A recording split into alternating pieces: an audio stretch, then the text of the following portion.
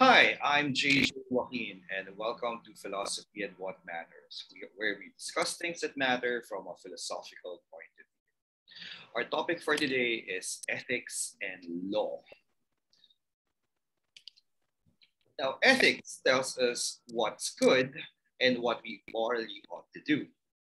On the other hand, law tells us what's legal and what we legally ought to do. But what's the relationship between the two? Now, here's to discuss this question is Professor Garrett Cullity, Professor of Philosophy at the Australian National University. So welcome, Professor Garrett. Thank you very much. It's great to be on your show. Thank you. Okay, so before we get into answering the question, let's get into your philosophical background first. So how did you get into philosophy? How did you get started in philosophy? Yeah, so I was an undergraduate at the University of Western Australia. And I was one of these people who couldn't really make up his mind what I wanted to specialise in. So in my first year of university, I did philosophy, French, English, and maths. And then as I went through, I narrowed things down, and I ended up doing a joint honours degree in philosophy and English literature. I think I progressively just discovered that the questions I was most interested in were the philosophical ones, and then went on from there to do some postgraduate study at Oxford in the UK, where I did a thesis on an ethics topic, and discovered that's really what makes me tick and what I wanted to do with the rest of my life. Yeah, so why did you end up specializing in ethics and political philosophy? I suppose it was because the questions that it asks seem to me really important ones. I mean, they're ones that engage most of us in some way. And philosophy just offered a way of thinking about these with rigor and clarity. And depth as well. So it's a subject where you keep asking the questions until you get to a point where you think you've really reached a foundation from which you can answer them. Okay, so who influenced you to pursue a career in academic philosophy? Yeah, I think that probably the most influential people were my PhD supervisors. So I had three of those. One was Jonathan Glover. There was James Griffin as well, and Derek Parfit. And these three people all really impressed me, both with their intellect, their intellectual seriousness, the quality of their own work, and just the way in which they were able to convey this sense of the importance of philosophy and the possibility of progress as well. And I suppose the support they gave me was really quite influential in convincing me that I could go on with this as a professional philosopher. Yeah, it's interesting. So your supervisor was Derek Parfit, one of your supervisors. How was he as a supervisor? Yeah, so he was one of my supervisors. Well, he was a very impressive man. You kind of got the impression with him that there wasn't really a limit to the amount of philosophy that he could absorb, and I suppose the way in which he would engage with your work as well was always looking for where it was headed, and he was able to really offer an overview of the structure of your work and the directions in which you might take it. So, yeah, it was a great privilege, really, to work with someone who's so intellectually gifted. And I suppose I had a fair amount of interaction with him after I'd finished my study as well. reading and commenting on his own work. Yeah, so Derek Parfit was one of the best moral philosophers that we have around. But let's get into that. So, how do we define moral philosophy or ethics? Yeah, so I think words like morality and ethics get used with slightly different meanings. And I tend to think of there being four different sorts of ideas that get attached to ethics and morality. So one of these is just this very general question, how should I live? A second, somewhat narrower question is, what's the right way to interact with others? What are the appropriate forms of regard for others? A third kind of topic, which some would say is a topic which is part of our culture, but not part of all ethical cultures, is the topic of accountability to others. So responsibility, being held to standards for which you can be blamed if you don't meet them, and which give rise to attitudes such as guilt, resentment, indignation, also, their positive counterparts, and attributions of obligation. And some people see this as quite a culturally specific phenomenon, which they reserve the term morality for. And then the fourth thing is connected to the standards of behaviour that we should publicly advocate and abide by. And when you hear people talking about professional ethics, they're typically talking about the fourth thing. And I think one way of thinking of moral philosophy is it's the topic that deals with all of those things. I myself like to keep things simple, so I tend to think of morality in the second of those ways. So morality concerns the other regarding, how we should treat others and the constraints on our own behaviour that a proper regard for others places on us. And then it's the business of moral philosophy to say what they are and why. Okay, so what are the dominant ethical theories in this regard? Yeah, so I think you can see them as belonging to four main families. And the first of them is probably the most familiar. So what moral theories typically try to do is to find one foundation for ethics or morality. And perhaps the most popular one is a foundation in welfare, in concern for the welfare of or interests of others. And the most famous philosophical theory of morality, utilitarianism, is a theory of that kind that says your welfare is your happiness, and the right thing to do is to take into account not just your happiness, but everyone's happiness, or the happiness of every person or non-human animal that has happiness or welfare, and to maximise that impartially. So that's one kind of view. A second kind of moral theory focuses on respect for autonomy, and the Kantian tradition tends to emphasise that. So that's less about me providing others with things that benefit them, but me providing the space for others to lead their own lives, to make their own decisions about themselves. And I think restrictions on paternalism, on forcing people to do things for their own good, appeal to that second kind of source. So that's two ideas. A third one is connected to cooperating together towards the common good. And so-called contractualist theories of morality tend to emphasise that third idea. And I suppose in the descriptive sciences look at trying to explain where morality comes from and how it has evolved its way into us, an emphasis on dispositions to cooperate in groups tend to be prominent. And then the fourth idea, which is a very ancient one, connects ethics or morality to achieving perfect excellence as a human being.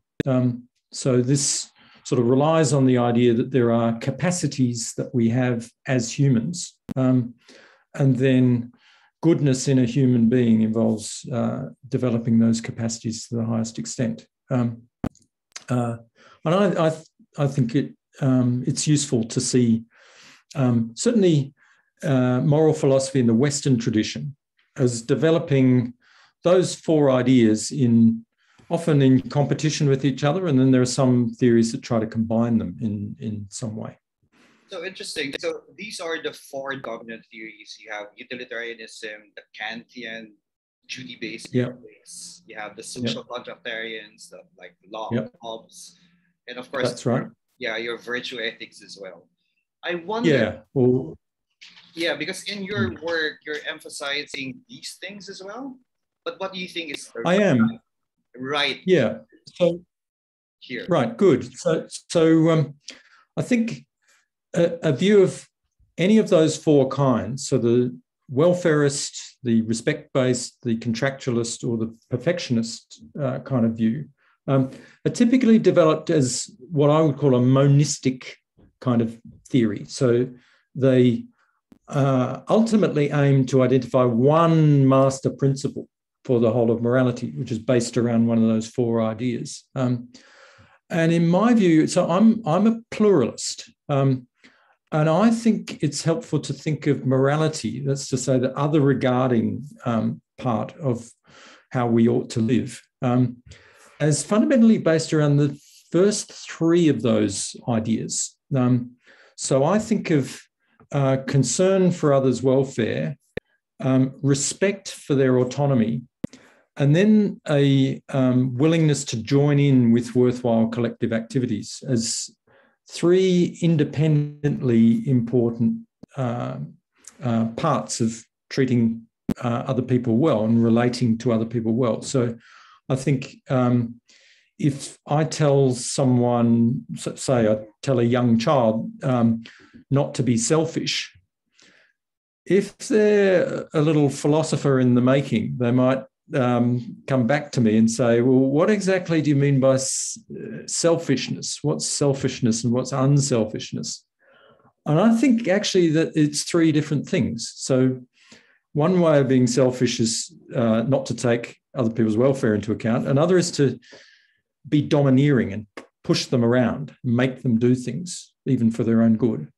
And a third one is just not to be prepared to join in when you see something worthwhile that's being done, or something that's being done to produce some public benefit, and you take the benefit and you're not prepared to pitch in towards paying the cost. And then the way I think the fourth tradition works is that one form of excellence in a human life, or one way of being good, is to respond to those first three sorts of moral reasons. So to be unselfish in those three different ways. So that's the way I want to kind of put together the insights from those different traditions. Perhaps here's another way of putting it. So we want to be excellent individuals. We want to be good individuals. And because of that, we need to look out for the welfare of others, respect their autonomy, and cooperate with them in some cases. Yeah, I think so. And I think one of the ideas that the ancient philosophers had was that that's actually a way of benefiting yourself. So it's a way of achieving what's good for you, is to be excellent in various ways. And I think while perhaps it's overly optimistic to think that that's always true, so sometimes being morally good can be self-sacrificing. I think for most of us, in most circumstances, it actually is true. That it's actually a way of flourishing yourself and achieving what's good for you is to relate to other people well. And there are different ways of doing that. And those three ways I think of as the three basic forms of moral goodness in relation to others. Now, that's a good way of putting it. So you're a pluralist about the foundations of morality. There's no one foundation of morality. But I wonder how it reflects to your other focus of your work, which are issues in political philosophy, issues concerning rights, equality, and citizenship. Could you tell us something about what you're doing in this area of philosophy? Yeah, so I think a first point to make, which again seems to me illuminating about this way of thinking about the foundational ethical ideas, is I think you can find different political cultures which emphasize one of those three ideas more strongly. So you've got the what I suppose I would think of, maybe this is a bit of a caricature, the Scandinavian welfarist kind of political ideology, where you have high taxation and you think of the central political value as being looking after people's welfare. A more American idea emphasizes the second of these sorts of thoughts, that's personal liberty, creating a state and regulating a state in a way that maximizes individual freedom and autonomy. And then the third kind of idea, which I suppose I think is most strongly emphasized in some of the Asian political cultures, is the idea of contribution towards a collective enterprise or activity. So the central political virtue is seen as contributing towards the activities of the group. Now, that's a bit of an exaggeration, and I think many of us would think that a really good political community is organised in some way around each of those values. Now, I suppose the other thing that is prominent in my approach towards political philosophy is to think of the kinds of foundations that might be found for thinking of democracy as an important way of organising a political community, is via principally the application of this third sort of source. That's to say, there are things that a group can ask of from me just by way of participating in worthwhile collective activity. And one application of this is to decision-making itself in a group. So if there's a group of us who are given a task to decide on, and we have to decide on it together, then one worthwhile activity I can be asked to play my part in or do my share towards is conducting reasonable collective decision-making together. And that involves being bound by the decisions that we've reached and abiding by them, even if I didn't agree with what the majority has decided on. And I think accepting the umpire's decision, as it were, is actually an important part of being a reasonable participant in what a group does together. This is like a coordination and cooperation game? Yeah, so that there are elements of that, but I think one way in which we resolve problems we would otherwise have with coordination problems or problems of cooperation is that we recognise that one basic form of decency is to pitch in and contribute towards what we're doing together. And I think empirical work shows that there is quite a natural and widespread disposition that most of us have towards at least conditionally cooperating with others, saying, look, I'll play fair with you as long as you play fair with me. and that comes quite naturally to most of us. Yeah, so this brings us to our main question. So moral philosophers, political philosophers are talking about things that we ought to do, what considerations we must have in, well, treating each other. But how does that idea connect with law or legal matters? Yeah, so I suppose it principally does so, as I see it, in the following way. So one question we face together is, how are we going to formally regulate ourselves as a community? And the laws we come up with are our answer to that. Now, it seems to me that there are then connections between ethics and law that go in two directions. So one is the direction of law's dependence on ethics. And one way in which there is a dependence is when we ask, how does law get its authority over us? Where by authority, we mean more than just that it may be wise for me or prudent not to break the law, because if I get caught and punished, that's going to be bad for me. But this thought that there's a demand that the law can rightly make of me and that the rest of the community can make of me to comply with the law. I think there are really two ways in which the law gets its authority, and both of them appeal to a moral underpinning. So one is just if we appeal to the idea that we're sustaining the good of public order. Law is important because it secures for us social order, which it would be terrible for each of us to be without.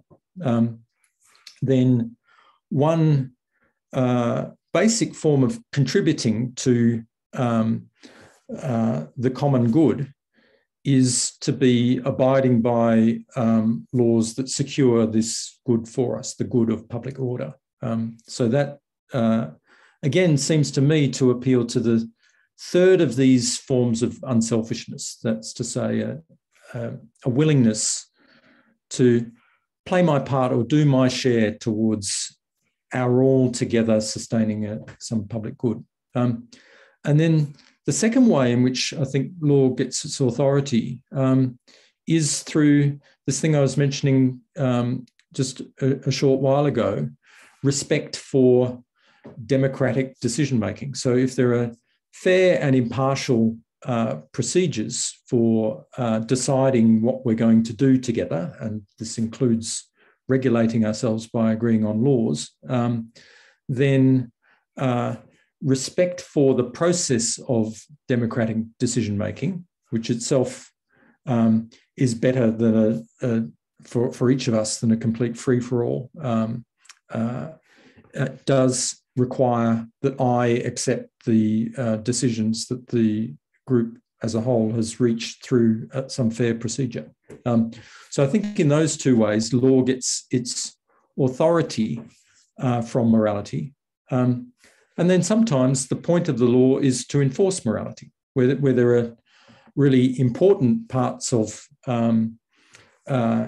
interpersonal standards of behaviour, such as not assaulting people and fundamentally violating their own autonomy and their own rights, then it's reasonable for us as a community to say we're going to provide strong incentives for people not to do that. We're going to protect them against being mistreated. And we as a community are going to insist that these standards are abided by. And that's where legislation comes in. I like the picture here about authority and the legal force, or sorry, the normative force of laws. I wonder how you would react to a legal positivist who would say that, well, laws and morality are separate things. So you can't ground one to the other. Yeah, so I think in practice, we do when we're giving reasons for instituting a law, we do appeal to moral reasons, and it's hard to see how there's anything problematic with our doing so. I suppose where I would part company from positivists most fundamentally is over the question what it takes for something not just to be a standard that's going to disincentivize behaviour, but a standard that really can claim to have authority over us. And I think there has to be, we have to resort to background moral principles in order to answer that question. So a positivist picture of law where you say, look, if you're giving an account of what law is that is just completely exhausted by facts about legislative processes, the institution of certain regulations, and then the existence of certain consequences for breaking them. That's what it is for something to be a law. That falls short of there being a standard which has authority over us. So someone could come along and threaten to impose a penalty on me, and it might be wise or sensible for me to try to avoid it. It's a separate matter for someone to come along and say, here's a standard that actually is not just an incentive that's been provided to you to act differently than you otherwise would, but something that is an expression of the community's authority to require you to do something. And I think that does require a moral background and can't be accounted for in a purely positivistic way. Yeah, so the picture that you're giving us is that, well, here's the law and it's grounded on morality or some principle of morality. And actually it reinforces our views of morality as well. I wonder though how that picture affects how we think about real life issues like climate change, rights of strangers that you have worked on, and international aid as well.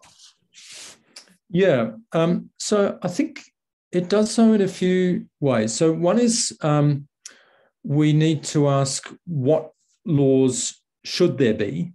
And when we're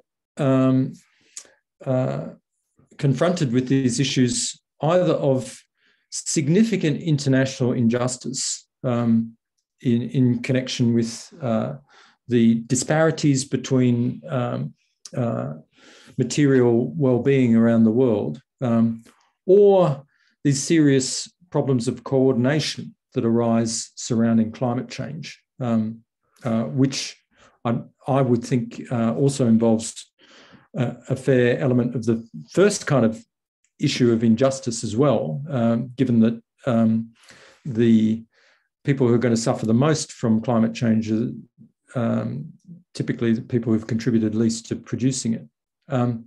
Then there are questions for us in deciding what law should be, which are moral questions. But I think there's also a couple of other issues that come up which are less straightforward to deal with. So one would be how far do we think we can resolve global issues like this through legislation?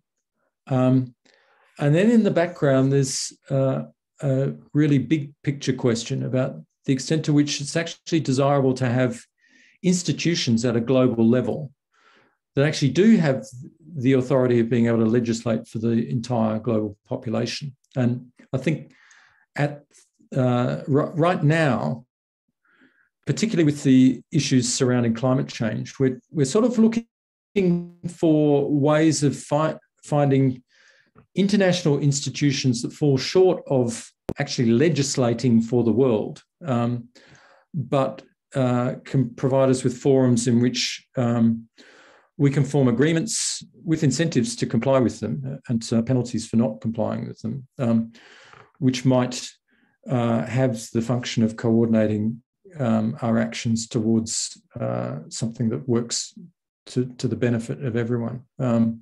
And I suppose what's going on now is really a huge and very important global experiment in how far we can get in doing that.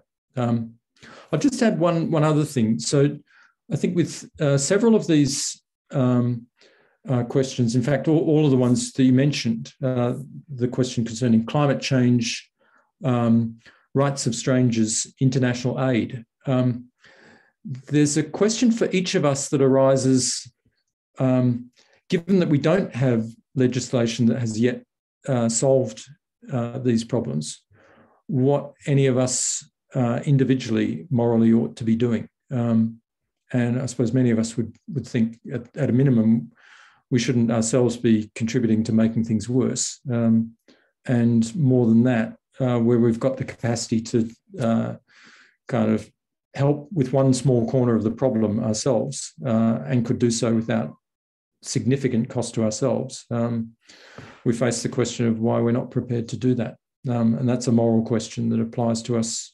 independently of how we think large-scale regulation should be conducted.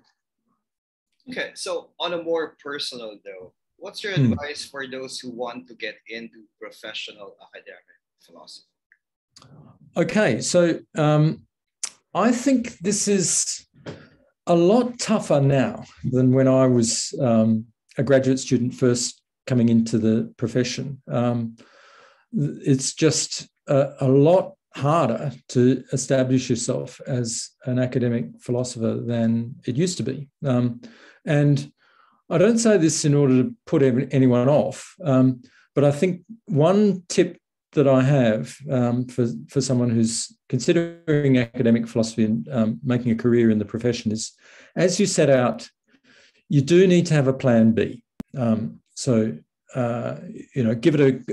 a real red hot go, but have some idea of what direction you might go in if it doesn't come off. But having said that, my main bit of advice would be to think of your path into the profession as having two streams to it. So one is just really to follow your intellectual interests, work as deeply and rigorously on the questions that interest you the most as you can. So that's a kind of advice to, in a way, be narrow. Develop your own writing and your own research as deeply and rigorously as you can.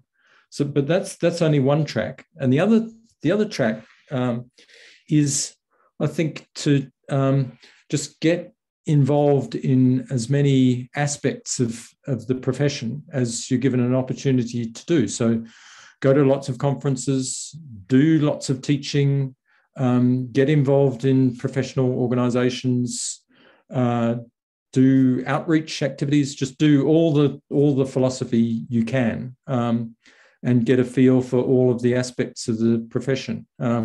And establishing yourself as a professional philosopher requires being able to juggle those two things at the same time. And I think finding a balance between them is something we all need to do. And the earlier you start doing it, the better. So, but would you say that this career is worth it, or is your career worth it? Absolutely, yeah. So I feel extremely lucky and privileged to be able to spend a lifetime thinking about important, difficult questions. Having the ability to do that, having the opportunity to share ideas with other people and to teach. I think it's I wouldn't trade it for anything else.